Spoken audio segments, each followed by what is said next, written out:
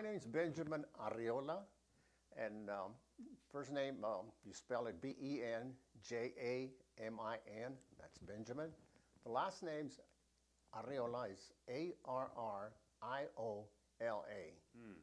What is the ethnic origin of last name, Arriola? Actually, Arriola starts, it started in Spain, which means a rock quarry, and that's where it started. I got that information.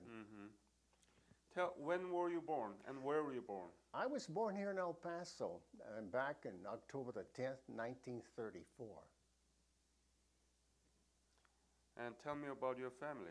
Oh yes, we were a small family. It was my dad, my mom, and 3 children. I was the youngest. What it was is that my dad took off to Mexico, and with another woman, with another family.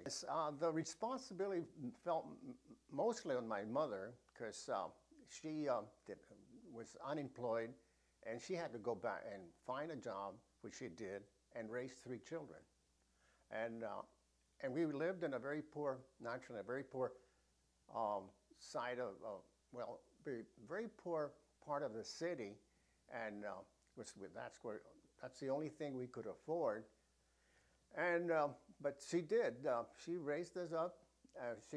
Well, first of all, she raised all 3 of us, put us through school, anyway, grammar school. But my older brother, Fernando, what happened is that he found that for him to go out and work, construction, and whatever it was very hard on him. So he said, you know, Mom, I would like to join the Army. And he volunteered the Army, and he joined back in 1948. 1948? So what happened to him? Well, what happened is that first he went through training in California. Then that was back in 48, 49. And then he was stationed in Japan. They shipped him up to Japan. And then there, while he was training, the Korean War broke out, and he was with the 7th Division, 32nd Infantry Regiment, Company A, and he was involved with others in the landing in Incheon. The Incheon landing was a strategy by MacArthur to actually cut the North Koreans. Yeah. And he was involved in that particular landing. Right after that, they moved him all the way from around the peninsula, and he landed on the other side, which was the east side, and I think it's Wonsong. And from there, they actually moved straight north up to the Chosin Reservoir. There at the Chosin Reservoir, well, they stopped at they stopped at the Yellow River, and MacArthur said, we're not going any further, we're going to stay here. And there was a discussion, I'm sure there was strategy involved there, of just staying there. And all this time, the Chinese were thinking of invading or coming down. Consequently, they came down in big numbers, and he was lost. He was MIA. He's still MIA. So he was lost in Jangjin battle? In the Chosin battle, yes. When were you notified as MIA about your brother? Well, your brother's name is Fernando. Fernando. Fernando. Yes, it is. When were you notified about your brother? Well, I don't remember because I was 14 years of age, but I was 1950. I would think that he was notified, let's see, I would say in 1952. Because by then the war was going, and I think my mother received a telegram that was missing in action. Do you still have that telegram? I do not. But the only correspondence that I do have, I didn't bring it with me, it's about his commander that he apologized. He's not apologized, but informed my mother that he had been lost. So you still have that correspondence? Yes, I think I do. Okay. I have to check on that, but not the telegram.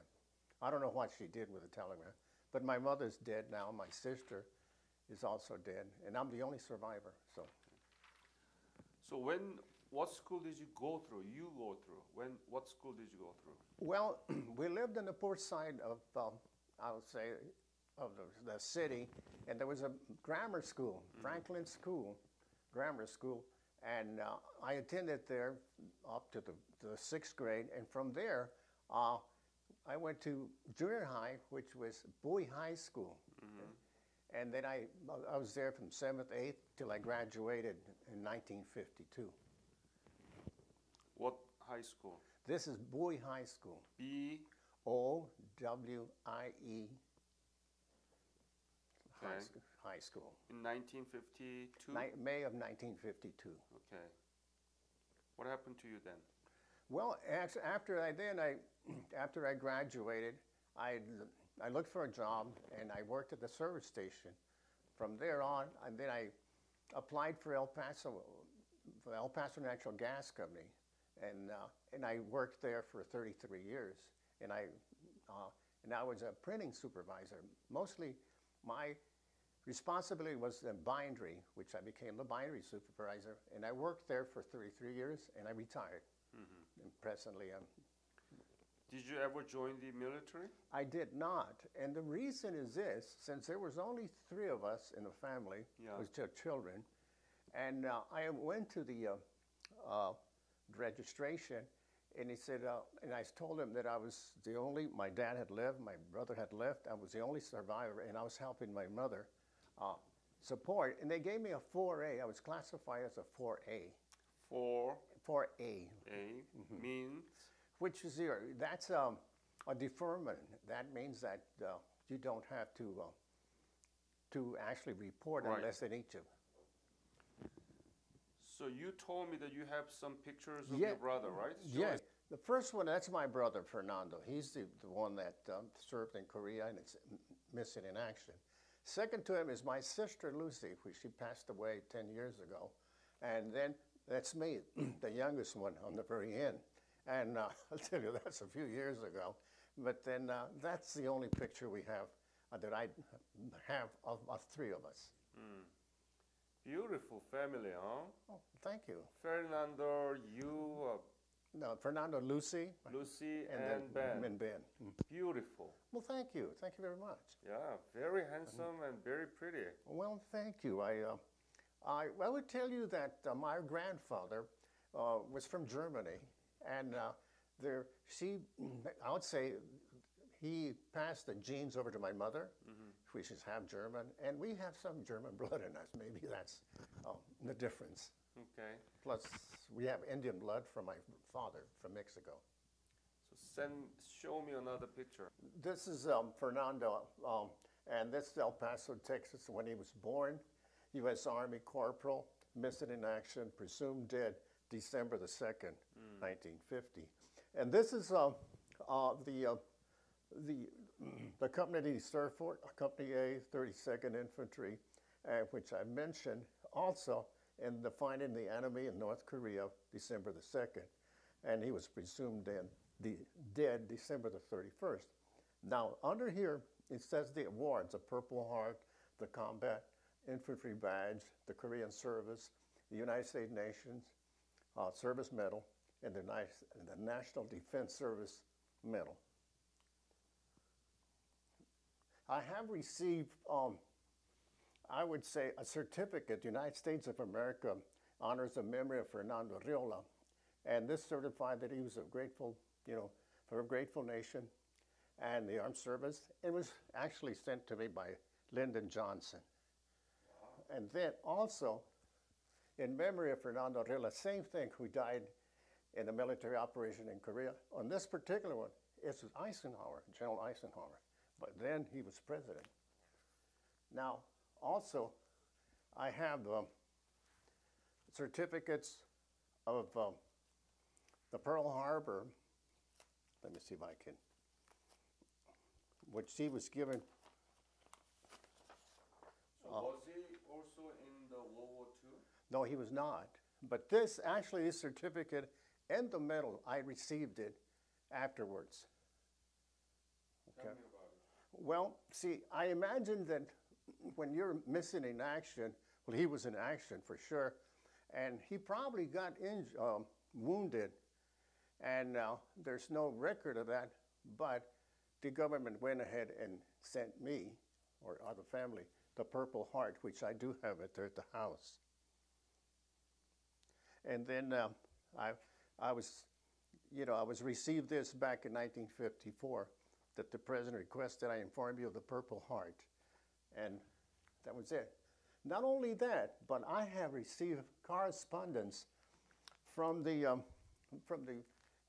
Korea, and on this particular one, the president of the republic then, Kim Dae-jung, he has sent us these, both in English and in Korean for sure. Then also, I received other certificates from the Korean government, and this one's from the retired general, Koe Soo-woo, our Korean. Now, which I have, which is very interesting to me anyway, is that every year I do get, I'm sure others do receive, but what I hold here in my hand is actually Christmas cards actually sent to me by Bill Clinton, our president. Oops, there we go. And this one's, the latest one's Hillary Clinton, Bill Clinton, all of these. And this one's the latest one I received at Christmas from Barack Obama, or President Obama. What I have here is a picture of my brother. He took this picture just before he returned to El Paso, where we lived.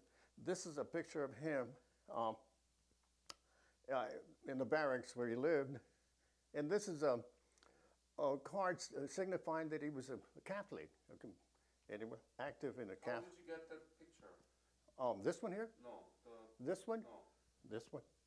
Yeah, I think this was sent by a friend of his. And he also, before he went to Japan, he was sending a picture of himself and his friends to us. And this is another picture of him. And this is one of his friends, Joe, that was there with him at the barracks, training. This is him over here. You can see when he was involved in sports and used to run the high hurdles. This is a ship, the USS Patrick, that actually took him to Japan, that they shipped out of Seattle to Japan. And these are friends of his. As you can see, they love to take pictures. There's a company. Well, let's see the company that he belonged to. And let me see if I got another one. Yeah, this picture over here is the company that he belonged to. This is the 32nd Company A, and he's there somewhere. He has more pictures of his friends right there. Okay, my brother, while he was in the Army, he actually was a boxer. And I think it was during when they were shipping out, they were moved, say when they were in the ship and going to Japan, he got in a bout and they knocked the teeth, one of his teeth, the canine tooth was actually, he lost his canine tooth. And when they declare him missing in action, they send back the cameras, they send back pictures and correspondence, and they send me his canine tooth. And what I've done with this is that I have actually given it to the Defense Department in Hawaii, and they have actually removed some of the DNA, and they have it recorded. And if they do ever find it, It's remain, and it will be the evidence. The evidence, for the matching DNA. DNA, exactly. So that's about it. But then lately, the reason I I know more about the Chosin Reservoir because I have this book that I've read it a couple of times, and it tells me just what really happened and at the Chosin Reservoir, the different chapters, and I've underlined several things that have happened there. They were very, very hard. I would say hurtful. One was the weather that they suffered. Why don't you read it? Okay, actually east of the Chosin, and it's actually the written by Roy Appleman. Yeah, and what happened is this man did a lot of research on the Chosin. He actually interviewed many of the ones that came back, and there weren't that many few, and the different battles. And at the end, more important, is it has. This is very interesting. It tells you the number of fighting men that were there at the beginning of the Chosin, and the number that came back. There were 2,000, and only 200 came back. Okay, so my brother was one of the ones that did not came back. So your brother is still missing in action, Yes, he is. and you will love to have his remain back, and that's why the Americans and Korean governments are working so hard. Do you know anything about Korea? Where Yes. he fought for? Tell me Yes, about I it. did. I have I'll say the government has a program. And it's called Revisit program? Revisit for. Thank you. And it's Revisit, and I've been there, and I've visited Korea, and I've been to Seoul, Incheon, and I visit the memorials, and it gives me goosebumps because I just think of the country and what happened there. My brother's still there, and I mean, I guess it hurts me to see that he gave his life, he's still there, and I can't find him.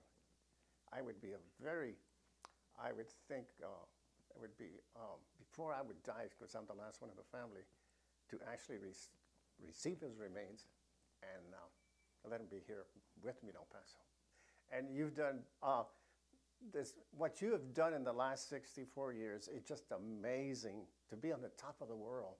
So my brother's sacrifice and all the other sacrifices was sure worth it, Doctor.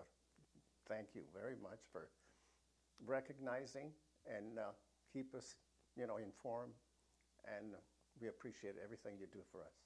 Thank you very much, Ben, for sharing your brother's story, and you are so passionate about the possibility for the return of your brother's remain. We will pray together, and we hope that you can put a closure on his whole service.